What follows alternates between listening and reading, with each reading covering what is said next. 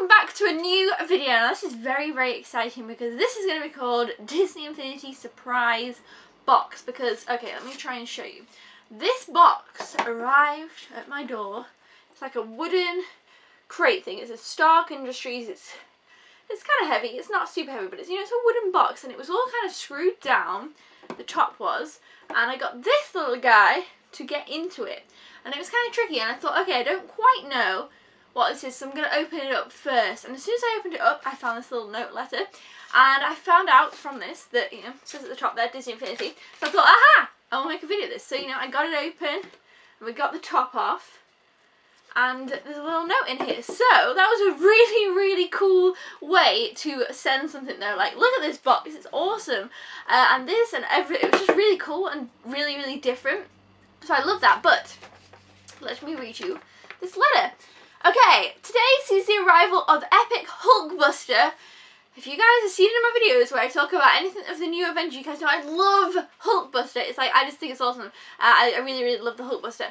And Ultron figures from Marvel's Avengers Age of Ultron for Disney Infinity 3.0.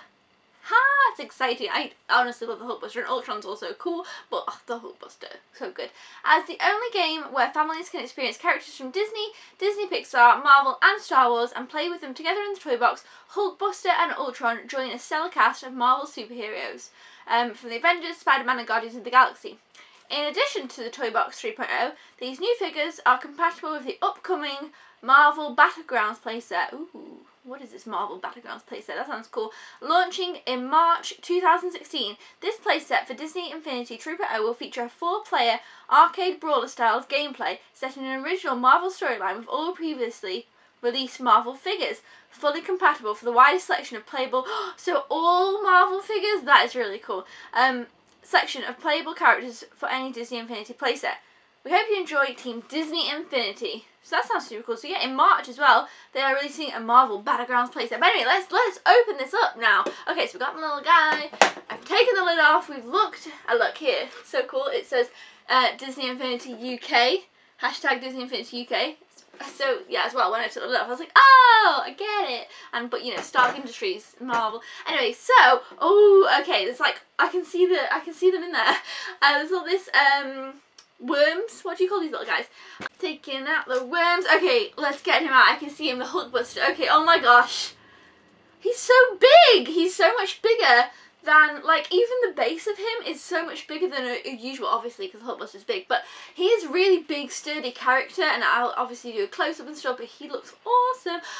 I cannot wait to play with him. Of the 3 kind of game-to-life games that have come out this year, Disney Infinity 3 is actually the one I have played the most, and I cannot wait to get the Hulkbuster on the